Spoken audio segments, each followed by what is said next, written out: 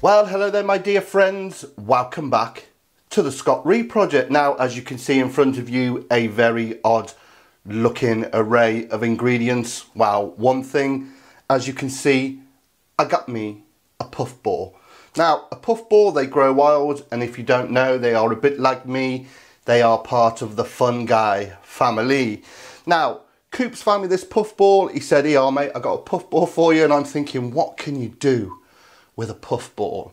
So I thought, right, I got a lovely bit of loin of venison or venison backstrap, and I'm thinking if I can butterfly that out, make it quite long, and make a mushroom duxelle using the puffball, a bit like a venison Wellington, and then put it into the loin fillet, roll it like a Swiss roll, wrap it in some prosciutto, and maybe in a bit of puff pastry, we may be on to a winner.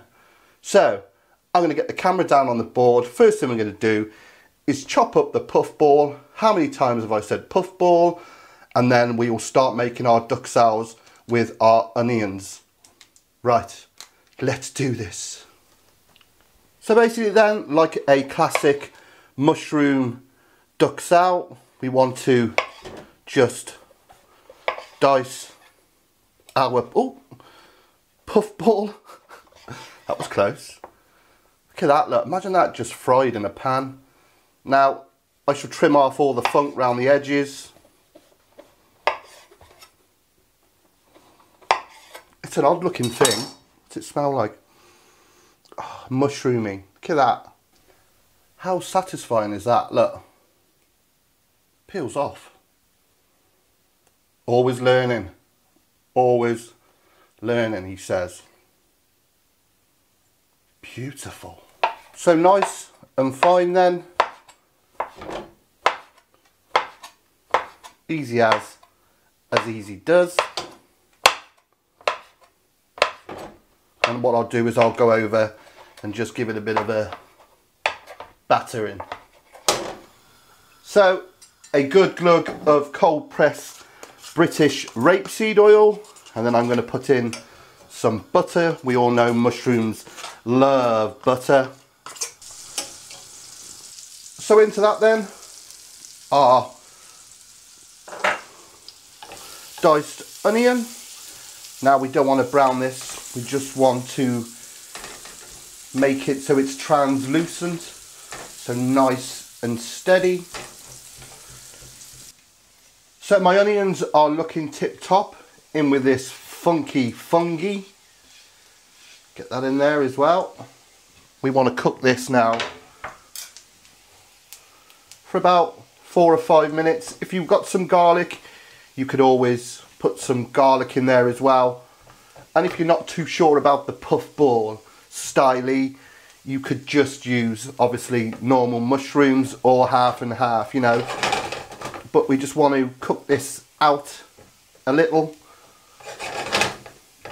Might add just a spot more oil in there. I'm going to add a little pinch of sage. And then just let it do its thing. What's it smell like now? Mushroomy. It's mushrooms, man. So I'm going to add in just some normal mushrooms as well, just to give it a bit more of a kick.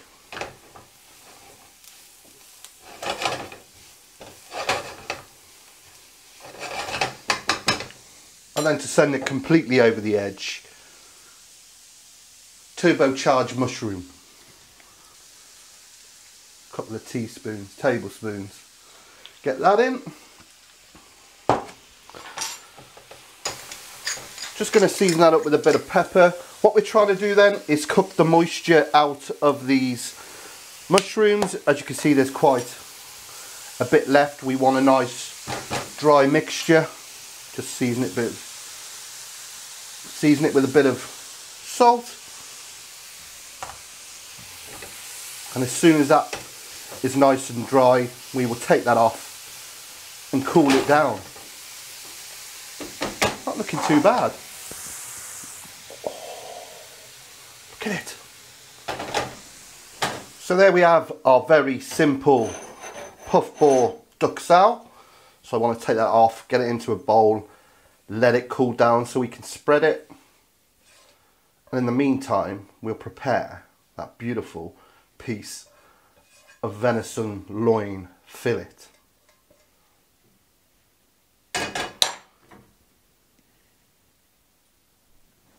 So with this lovely venison fillet then, we just want to butterfly it.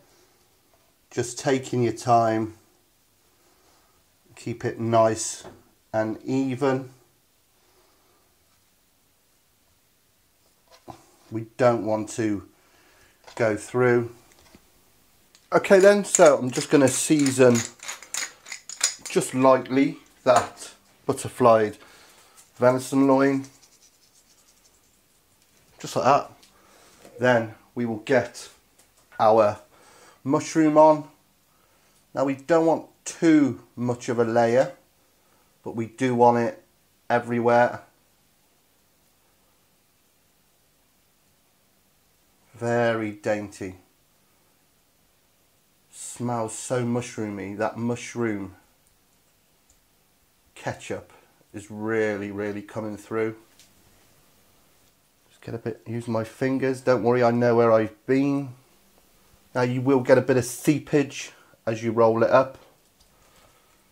But hey-ho, so we're going to go like that and like that, and basically we are left with that beautiful thing.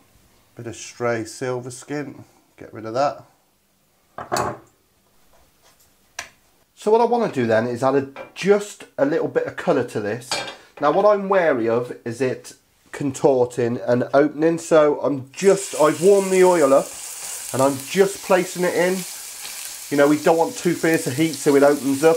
Now you're thinking, why have I done it now? Well, if we did it as a flat piece, we would have had trouble rolling it if we'd have added colour beforehand. So we're just going to take our time.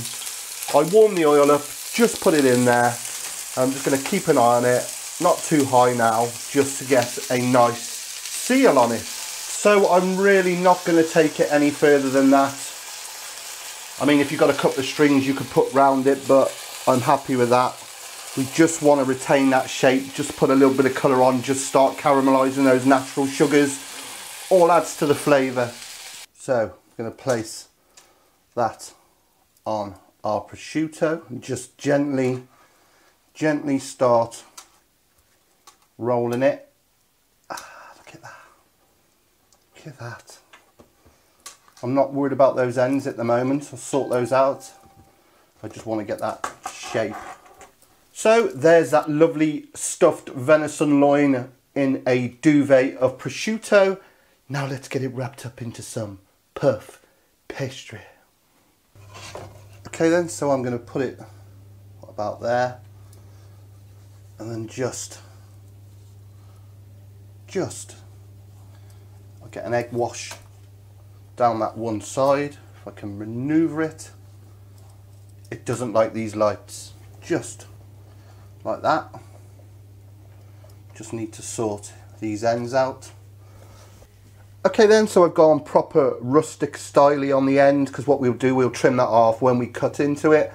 What I need to do then is give that an egg wash and get it in the oven. Fingers crossed. I've never made this before.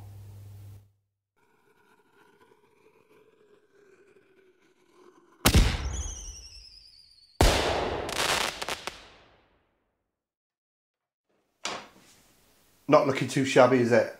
So I cooked that in the oven then, 200 degrees for 30 minutes. Now we're going to have a look inside. The moment of truth. Okay then, do I think that's a success? To be honest, no, I think it's slightly overcooked. The trouble here is that obviously the pastry takes longer to cook than the venison. I don't know how we're going to get around that, to be quite honest with you. Obviously, because we've batted out that loin and made it thinner. It's cooking really, really quick. But, you know, it looks good. That's the main thing.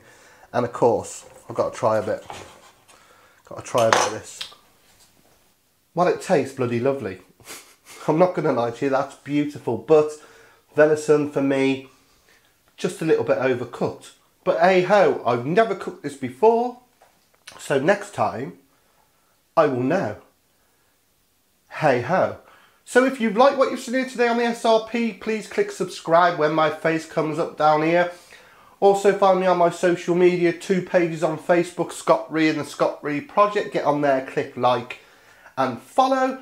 Also on my Twitter at the Scott Rea Project. My Instagram, get over to Instagram. I put loads of stuff on there at Scott Rea Project. And also find me on my Patreon page if you want to share the love. So until next time, if you make this, don't cook it for so long. Thank you, my friends. Take care. See you soon. I've got to get some of this down my neck.